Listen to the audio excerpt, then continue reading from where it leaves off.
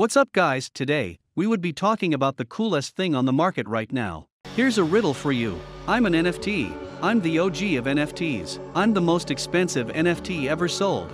I sold for over $532 million in October. I'm a randomly generated 8-bit appearance, and also a digital misfit. Answer? Stay locked to this video, as we would be talking about this mysterious NFT, and why it's blowing every other NFT art movement out of the water.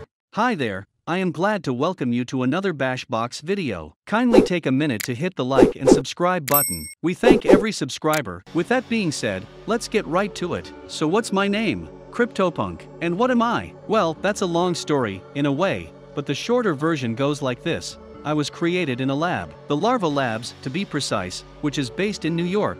Long story. 3 years ago, 2 software developers created a quirky art project called CryptoPunks that posed a serious and provocative question. Could a few lines of code translate to a feeling of meaningful ownership?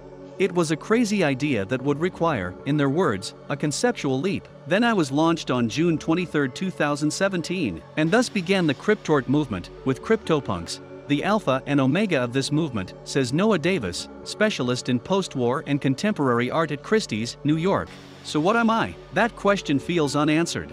I'm a collection of 24x24, 8-bit style pixel art images of misfits and eccentrics. There are exactly 10,000 of me, with each with their own ostensible personality and unique combination of distinctive, randomly generated features, from glasses to caps to hoodies. That sounds cool. So CryptoPunks fades off. One thing to note is there are 6,039 male punks and 3,840 female punks. A total of 696 wear hot lipstick, while 303 have mutton chops. There are 286 punks with 3D glasses, 128 rosy-cheeked punks, 94 punks with pigtails, 78 punks with buck teeth and 44 beanie-wearing punks. There are also 8 punks with no distinctive features at all, sometimes referred to as Genesis punks, and only one with 7 attributes. CryptoPunk 8348, a big bearded, buck-toothed, cigarette-smoking punk with an earring and a mole, wearing classic shades and a top hat. So they were inspired by the 70s rock/punk movement in London. They had this to say: there was a raucous, anti-establishment spirit to the early days of the blockchain movement. It was a vibe they wanted to reflect in the look of their punks.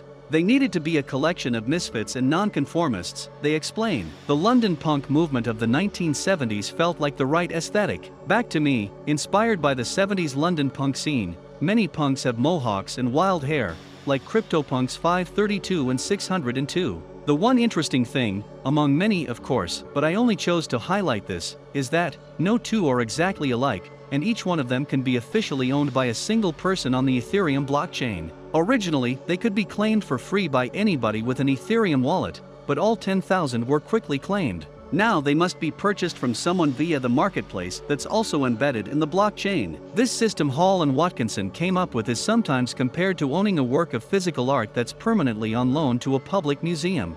It also inspired the now widely accepted ERC 721 standard for NFTs, laying the groundwork for today's NFT market. We'd go into some numbers right now. Current lowest price punk available: 72.95 ETH, $321,522 and 3 cents. Number of sales, last 12 months, 11,972. Total value of all sales, lifetime, 608.21 KZI, $1.75 billion.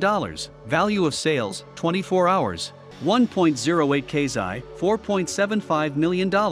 Value of sales, week, 10.85 KZI, $46.34 million. Value of SLS, 4 weeks, 31.16 KZI, $136.28 million. That's where it stands at the time of this video. More numbers to come, but before that, I would like to point out how rare some CryptoPunks to another, to the extent that some are thought to be lost forever. So back to more numbers. The one lost for all eternity, that's the CryptoPunk number 800, which sold for 137.95 ETH and $642,940.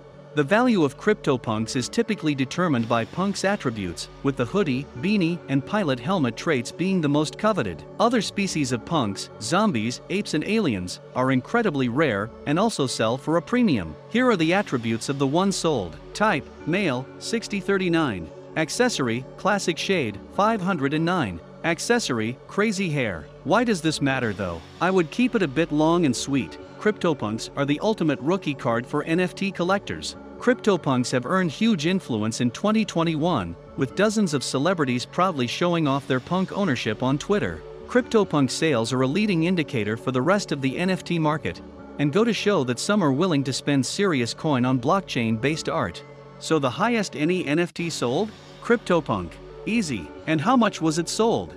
Flipping through the pages. Flipping. Okay, got it. Well, officially, it's the Beeple's Everydays, a collage of digital art that sold at Christie's auction for $69 million. But then there's the case of an NFT that sold for $532 million in October. What I'm saying, you know what? It's complicated as NFTs generally are. Being the OG NFT collection, these are costly. They usually sell for between $350,000 and $500,000, though some fetch millions. But this particular transaction, well, the person who bought is just plain weird. He bought it from himself. Let me explain. Like cryptocurrency, NFTs are held in digital wallets. There's no limit to how many wallets one person can create. This person transferred the NFT from wallet A to wallet B. Then, wallet C bought the NFT for $532 million from wallet B and immediately transferred it back to wallet A. Why use 3 wallets instead of just simply selling it from one wallet to another? It's because the buyer didn't pay for the transaction himself, but instead was loaned the money from others via a flash loan. Flash loans are a complicated decentralized finance tool, but the gist of it is they allow you to loan huge sums of cryptocurrency only if the criteria of a smart contract are met. Imagine if you were buying a $1 million house using a loan, but only if you already had another buyer lined up, who was willing to pay enough for you to make a profit and pay back interest from the lenders. This person did that, except he was both the buyer and the seller. NFTs, am I right? Twitter and Discord, the platforms where most NFT discourse happens, quickly discovered the sale and speculated on the motives behind it. The smoke consensus is that it was a publicity stunt, with the owner probably trying to drive up the price of his CryptoPunk. Who knows?